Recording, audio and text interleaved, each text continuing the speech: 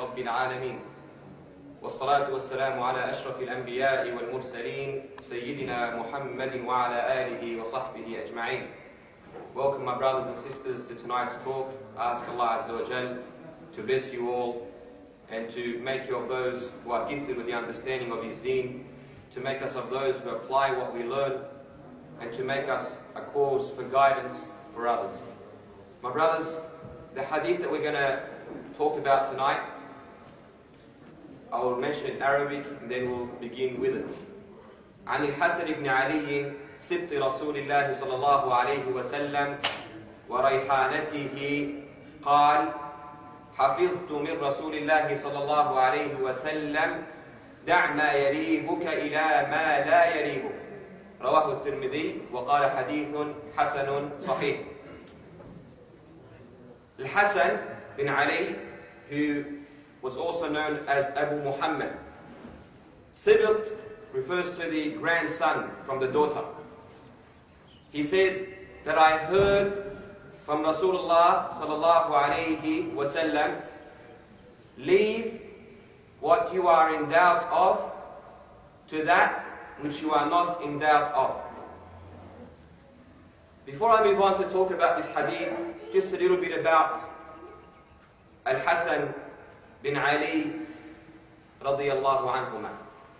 Al-Hasan, he was born year 3 after Hijrah of the Prophet sallallahu alayhi wasallam, 1 year before Al-Husayn. He grew up in the hands of the Prophet sallallahu alayhi wasallam and was raised to be a regular to the mosque of the Prophet sallallahu alayhi wasallam. So from his very early days, he was blessed with the companionship of Rasulullah, besides to being a relative of his, and also of being raised by Rasulullah sallallahu alayhi wasallam in the early years, and the companions collectively. So he had a lot of great virtues, this honorable companion, who is from the family household of the Prophet sallallahu alayhi wasallam. He's from the household of the Prophet. He became the Khalifa after Ali ibn Abi Talib died, and he gave up on his position in order to make peace between the Muslims, and that was truly what happened. It caused a lot of peace, and this is what Rasulullah sallallahu alayhi wasallam once said about him. He said, my son is a Sayyid, he's a master, he's a leader, he's a chief, and he will cause peace between two groups of the Muslims. And he only narrated from Rasulullah sallallahu alayhi wasallam 13 ahadith. 13. That's all he narrated. But this is not any reason why we'll belittle him. Despite the fact he directly narrates 13 ahadith, he's also still known to be from the great scholars who taught so much knowledge and passed it on to us.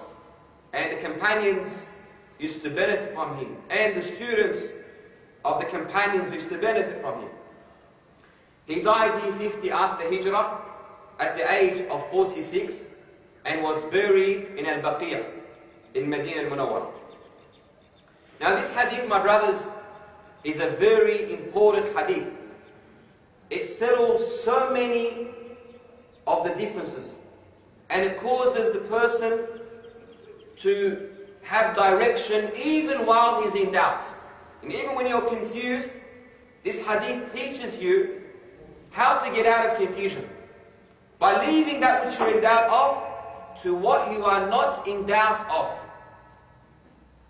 Now whenever a person applies this hadith, he will be in a state of psychological well-being. He'll be at peace. He doesn't have this struggle with himself. And also he will be gifted with inner peace. With inner peace.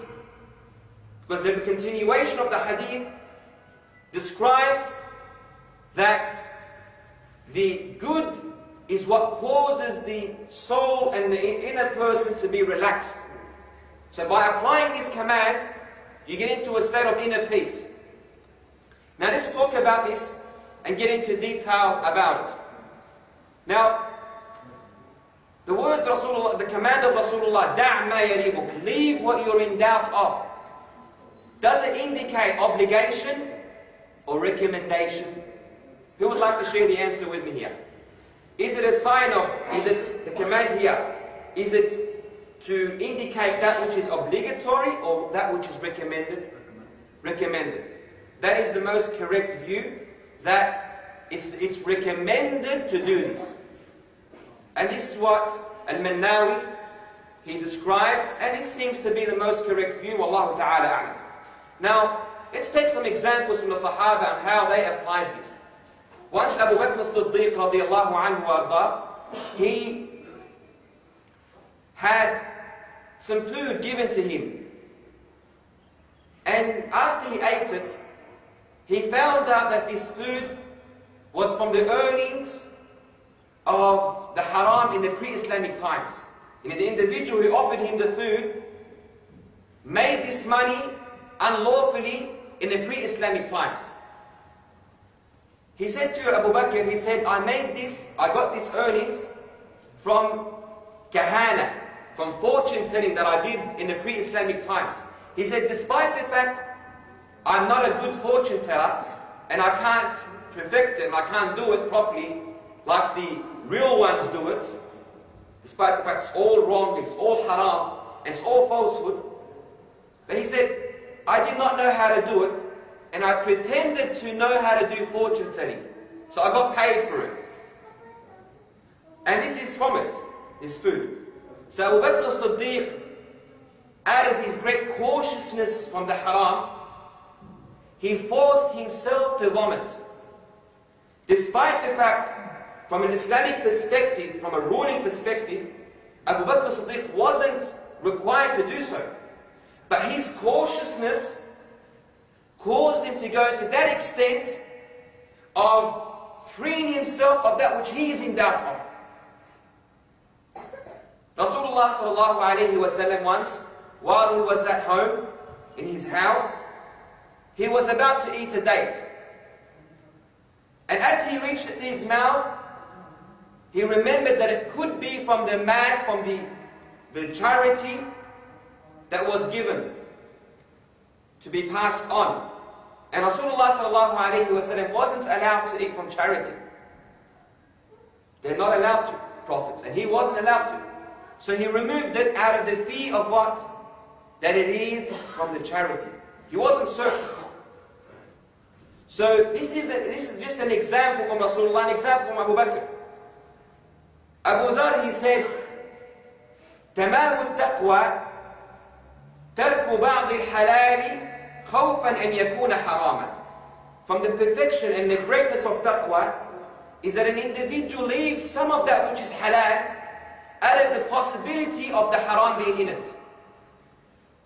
We're not saying to be doubtful for no reason. No, when there is doubt, he said from the perfection of your taqwa and iman is that you leave it out of your cautiousness.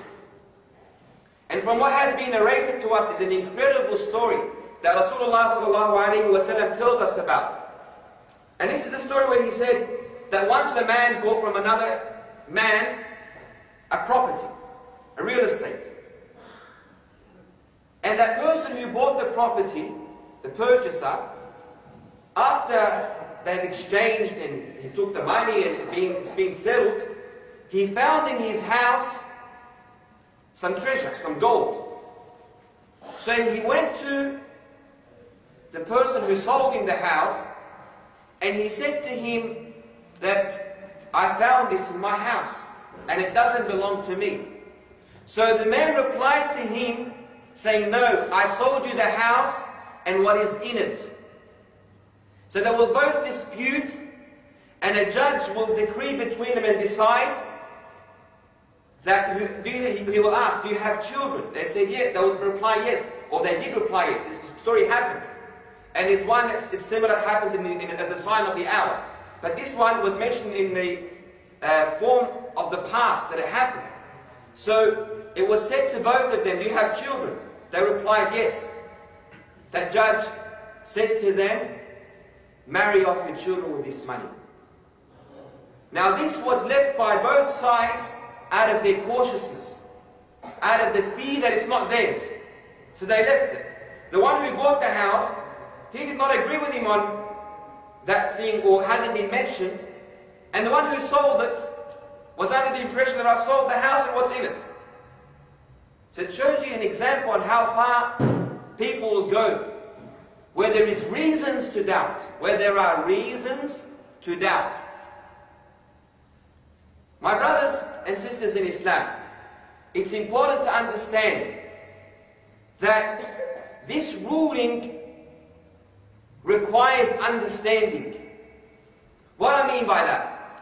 A person should not be by default someone who allows doubt to creep into him, and as a result he leaves things and he moves on in his life, not wanting to learn and saying, I'm doubtful, I'm doubtful, I'm doubtful, I'm doubtful, I'm doubtful, and causing his life to be nothing but prohibitions and disallowances. This is not the intention of the hadith.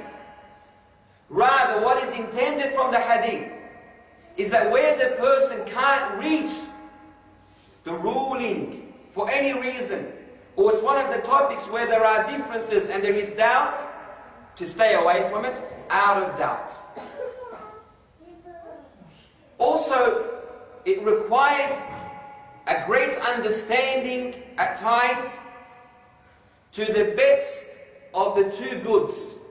When you have two goods, it requires, to apply this ruling in the best way, you need to know the best of the two goods.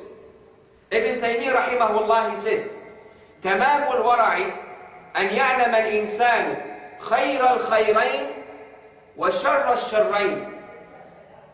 The completion of wara and cautiousness, and the perfection of cautiousness, is that the individual knows the best of the two goods and the worst of the two bads. And he goes on to apply this ruling accordingly. Let's take an example. Let's say there is a Muslim leader who is in a state of jihad. And he's a Muslim, and it's known, and he's showing the signs of it, and all that. And then the time he's in jihad, and then you had it, now you were commanded to follow him or not. But this person is known to be a person who has bid'ah, or is in a state where he oppresses others, but he's still a Muslim. Ibn Taymiyyah gives an example that to know the best of the two is in this situation. Should you follow him or not? What would your answer be, brothers? Depends what he's going for. You're wrong. The best of the two is, would you allow the kuffar to be superior over the Muslims in that state? No. Would you allow them to be in a state where they could kill and remove the leader, and then the Muslims are in a state of loss of leadership? No. So therefore, knowing the best of the two goods here, as Ibn Taymiyyah mentioned, is to fight under his banner, so long that he is known to be a Muslim. Are you understanding the situation? Another example. Our brothers at times, with the excuse that he is a person of bid'ah, of innovation, they go on to leave the jama'ah altogether. They leave the mosque altogether, and as a result, what happens? The mosques are abandoned, the people of bid'ah rise, and the people of sunnah decrease, and therefore he has done the worst of the two and left the best of the two. Now we're talking here where the bid'ah doesn't bring the person out of the fold of Islam. To know here the situation, cautiousness, should I, shouldn't I? This is a situation where it requires knowledge, requires understanding. And I say this to you, my brothers and sisters. The more the person learns, the more he realizes the areas of doubt. Believe me. Yes, the more he grows in certainty, but the more he realizes the dangers of doubt, and he will know how to deal with it. And he will judge in a more safer way. Let's take another example, my brothers, and I hope these points are clear. Ibn Taymiyyah Rahimahullah, once he walked past a group of soldiers who were drinking alcohol. And he went quiet. And Ibn Taymiyyah was known to be someone who would call to good and forbid evil. And he wasn't that type that would shy out, and he was known to be someone who's firm on this. So his student told him, why don't you speak to them? Why don't you advise them? He said, leave them. Because when they're drinking, they're occupied from killing. Of course, now we're not saying that we will go on to assume the same for everyone who drinks alcohol, no. But he understood from knowing the hal, the state of the individuals, that here we have two bads, killing versus drinking.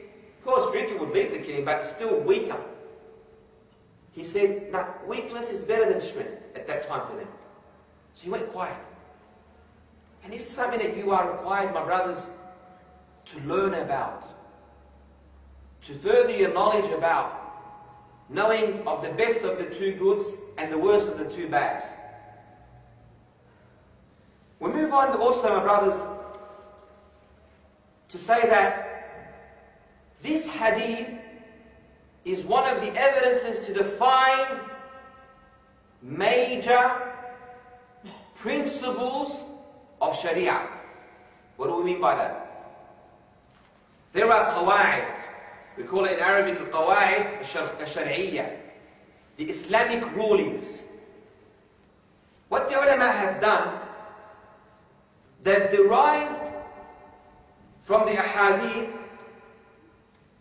general lessons and general principles that can be used to be the basis for rulings.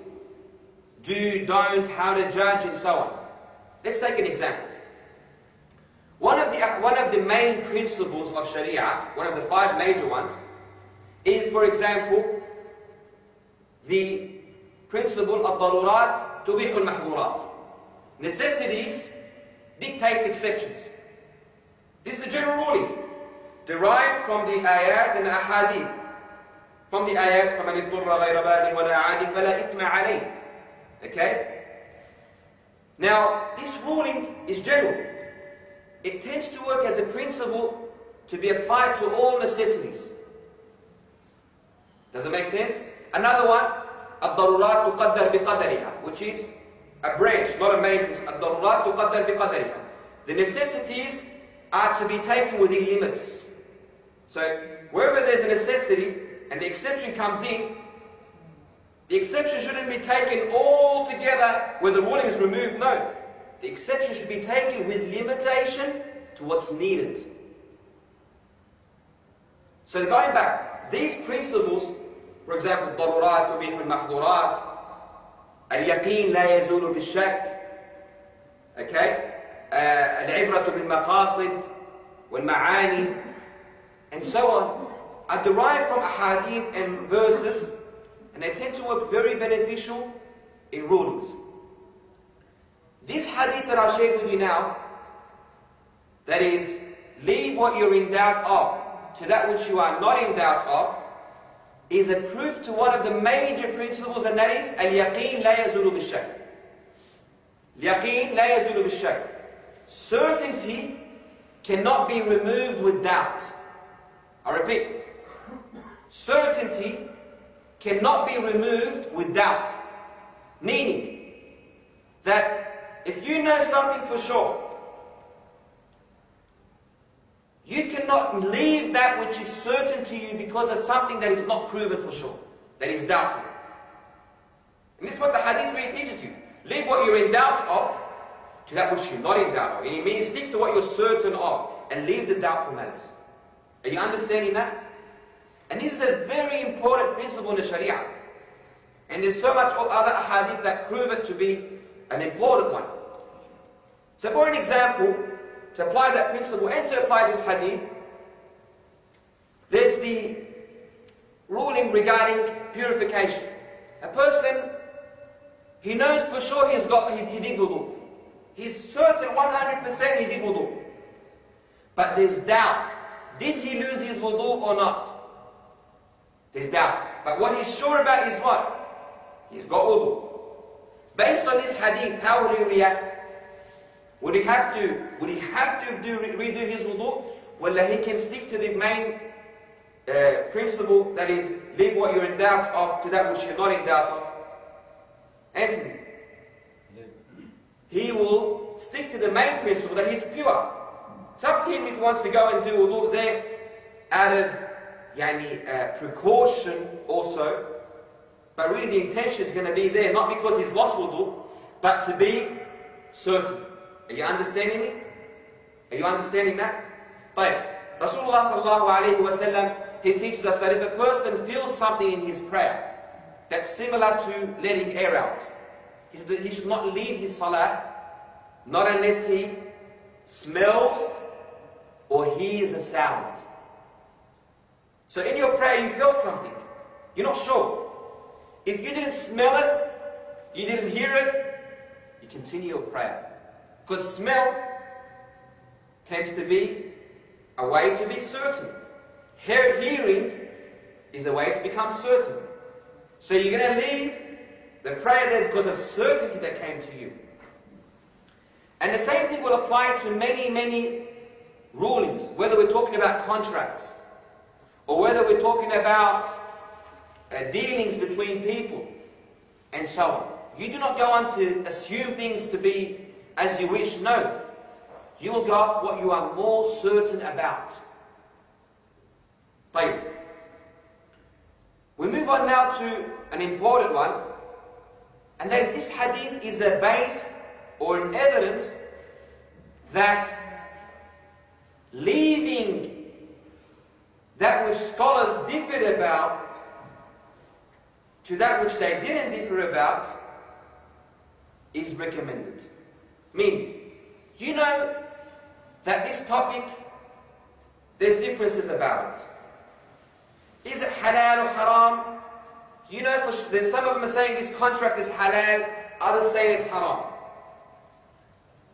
Here, to stay out of doubt, it is better for you to avoid all that altogether. Why? Because this is what the hadith is advising you. Leave what you're in doubt of. But here it's very important to understand, and I hope these points are coming clear into your minds.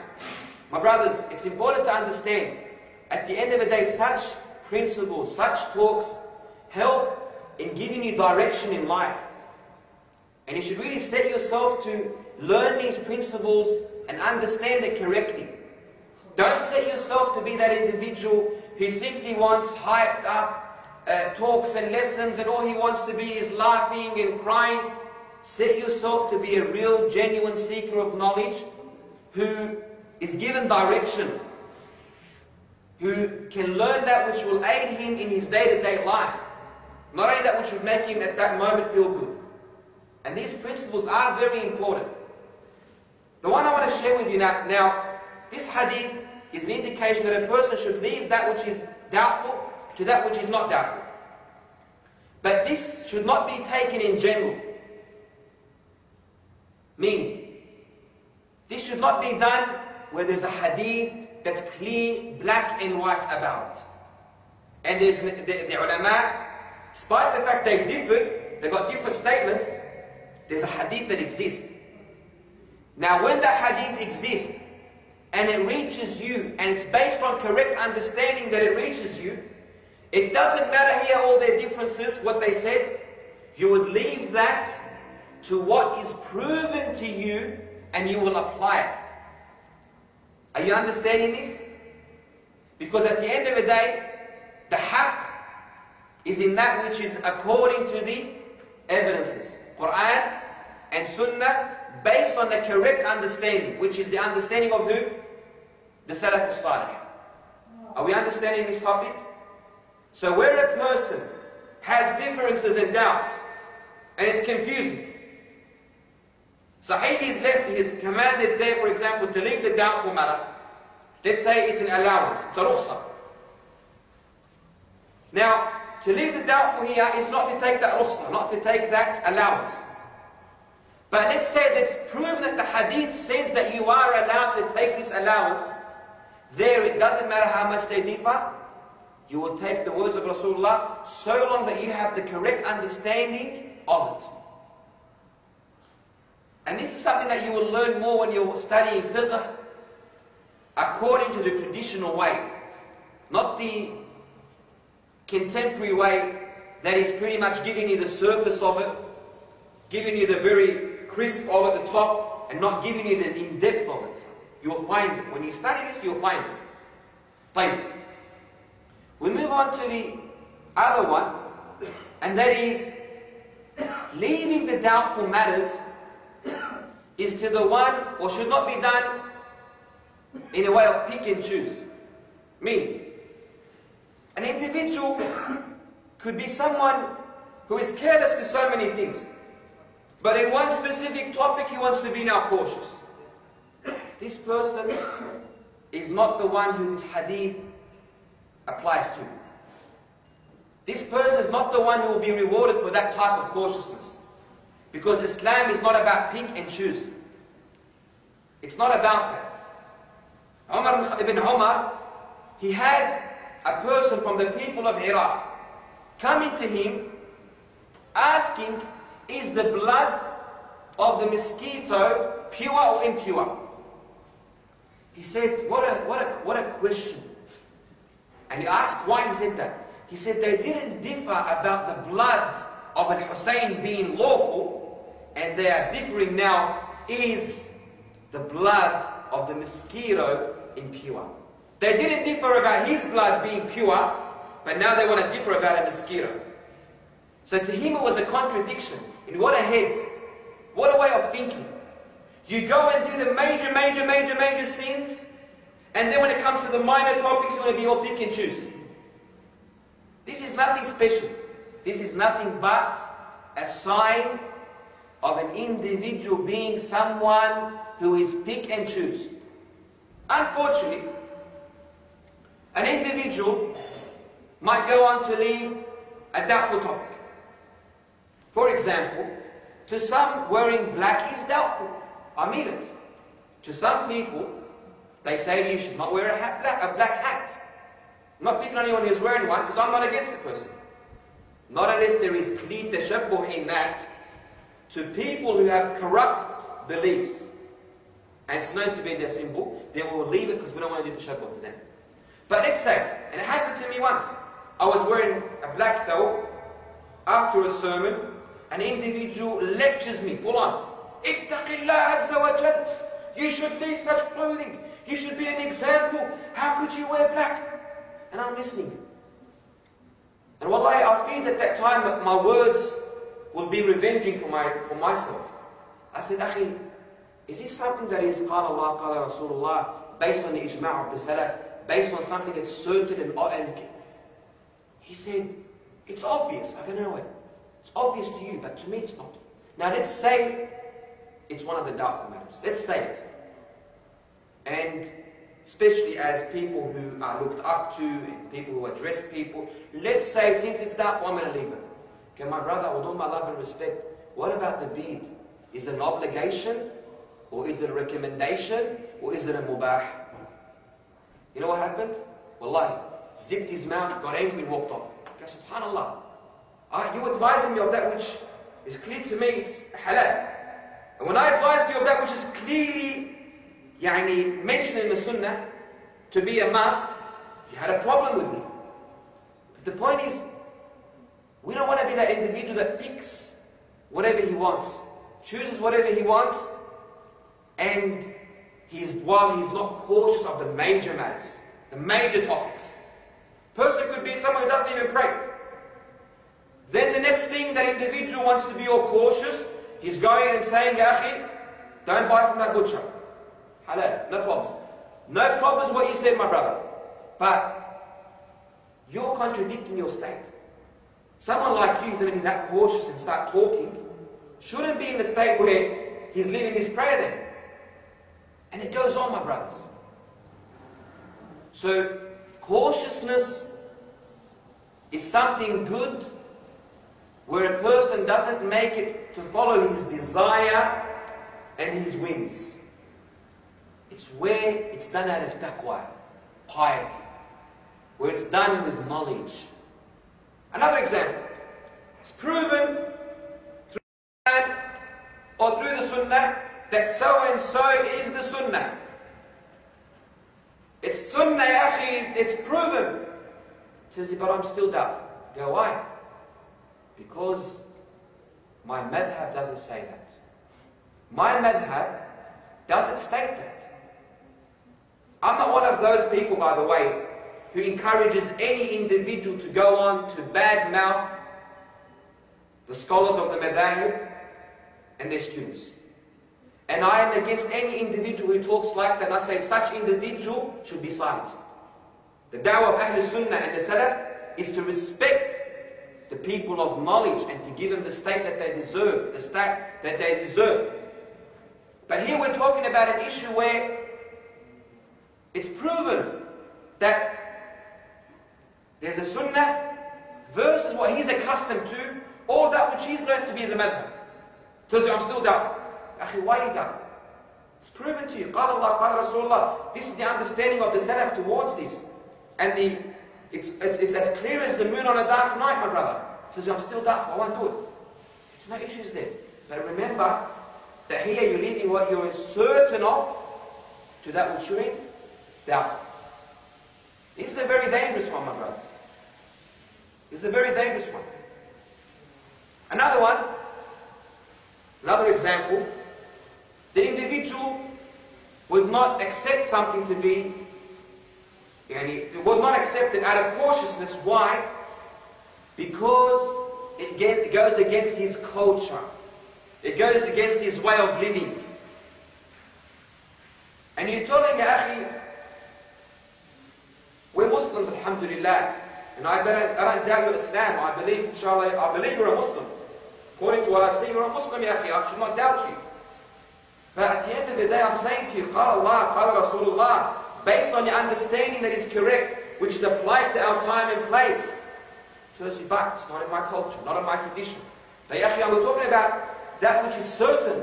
Now, again, this is leaving what you're certain about to that which you are in doubt about. Let's take another scenario, my brothers.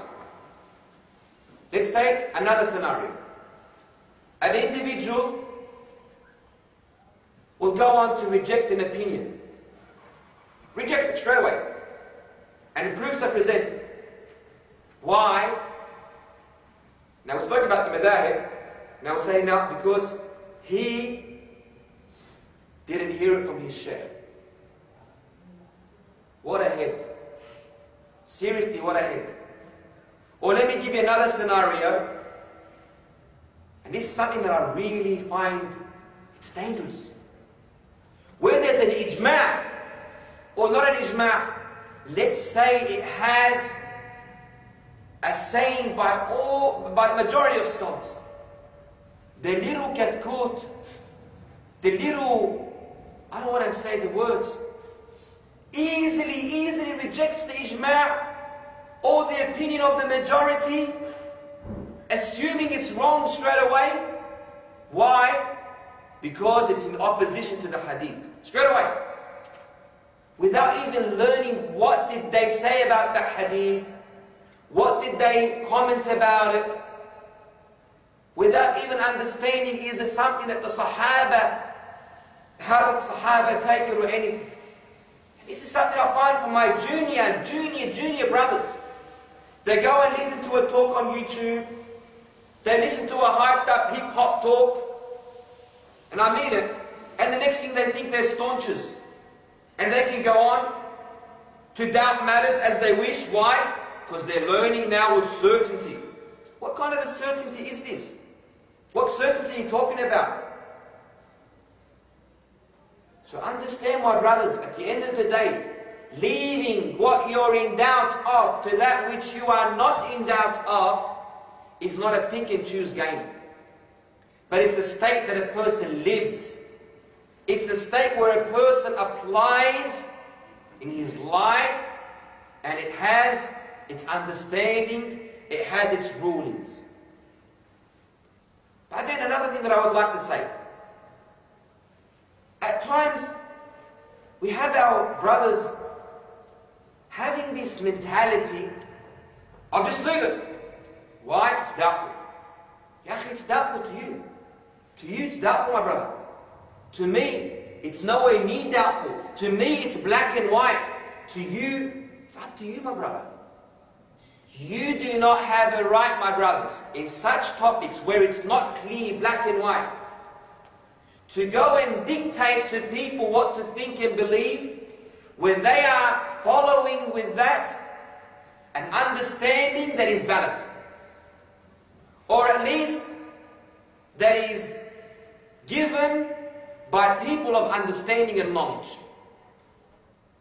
This is an important one. Yeah, just because you're in doubt doesn't mean that you have the right to go and dictate to the world to be in doubt. And this is where Rasulullah sallallahu alayhi wa sallam, he said, الحلال بين والحرام بين وبينهما أمور مشتبهات لا يعلمهن كثير من الناس. The halal is clear, the haram is clear, and in between are matters that are not clear. Not many people know about it. But when he said not many people know about it, it indicates what? The knowledge of it is known to people. And they can speak about it. And they know what they're talking about. So understand this too.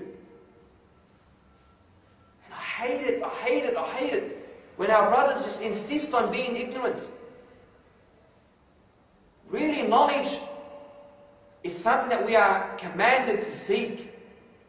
It should be a state that we live constantly to seek knowledge. So therefore, we should really go on to always find what will put us at certainty. Always go and learn so that you can become certain and certain and certain and certain. Look at this one. Talking to a brother. Actually, sorry, my apologies. He brings up the topic to me. What's the ruling of so-and-so? My answer, I was taught to begin with that which is certain. قال Allah, قال Rasulullah, and then if there's any room to differ, and the scholars did differ about the understanding of this verse or this hadith, and the conclusion is 1, 2, 3. It's my way of doing it. So I started like this, I said, nah, there's difference of opinion.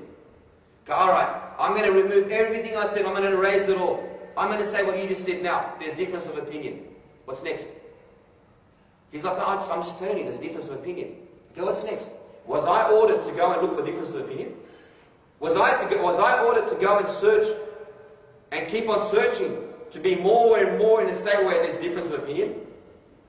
Yes, you are required as a student of knowledge to widen your understanding, to be that individual who can understand causes and reasons for differences and know how to deal with it and know how to tackle it from its sources. That's what we should be aspiring to reach. But not go on to just look for differences and not know how to deal with it and not know what the reasons of the differences are and so on. Yani, the aim isn't to learn that there's difference of opinion. No. That's not the aim. The aim is to learn how to get out of difference of opinion. How to not be in doubt. At the same time, how to deal with the person who opposes you. So the aim is not to reach that level where you could say, there's difference of opinion. There's nothing special about it. There's nothing special about you there. So this is the hadith about leave what you're in doubt of to that which you are not in doubt of. And it goes on to not only your religious matters, your worships, but it goes on to everything in life. You could say, you could look at an individual, he's a Muslim, prays, he's 1, 2, 3. You can't go and assume things about him as you wish. يَا أَيُّهَا الَّذِينَ آمَنُوا اجْتَنِبُوا كَثِيرًا مِنَ الظَّنِّ. The next thing, you're accusing your brother without any evidences, without any allowances to do so. No, you leave what you're in doubt of to that which you're not in doubt of. You can't judge individuals based on what you can't see. You judge based on what you can see. Something incredible from Rasulullah sallallahu alayhi wa sallam. Why didn't he go on to kill the hypocrites? Believe me, he was able to kill them all, one by one. And he knew them. But one beautiful thing he said, and people at times stop at the surface of what he said and don't really understand in depth what he meant. He said, دَعْهُ لِأَلَّا يَقُولَ النَّاسِ أَنَّ مُحَمَّدًا يَقْتُلُ أَصْحَابَهُ. Leave him so that people don't say Muhammad kills his companions. People, you ask him, why didn't he kill him? Why did he kill the hypocrites? So that people don't say that he kills his companions. That's what Rasulullah ﷺ pretty much said, but did you understand exactly what he meant? What he's really meant is that a judge, what's derived from it, you can say, is that a judge can only judge with what is apparent, not by what he knows. Meaning, that he may know something, but if he can't prove it in the evidences presented, then he can't rule by that. Person might know for sure that he is guilty, but he can't prove it. What does Islam tell you? Let's say, with the issue of zina. What does Islam say about the lady or the lady that's caught cheating on her husband? Said you have to present evidences. Like, what if you can't present evidences? What were you commanded to do? You can separate if you want. But you can't go on to accuse her of zina. Why? Present your evidences, otherwise you'll be lashed. You'll be the one who's going to be now punished because you are accusing her without evidence. But what if he knows it? I know it for sure. Prove it. Prove it. So the point is, you find it in the Sharia. البينة على المدعي واليمين على من أنكر. البينة, the evidence is required to be brought by the one who's making a claim. And the one who's denying, he is required to swear by Allah that he's truthful. The point is, evidences have to be presented. When we look at the seerah of the Prophet, look at the seerah of the companions, you find that. So, this is something that we apply even in our lives with people. That we leave what we're in doubt of to that which we are not in doubt of. Now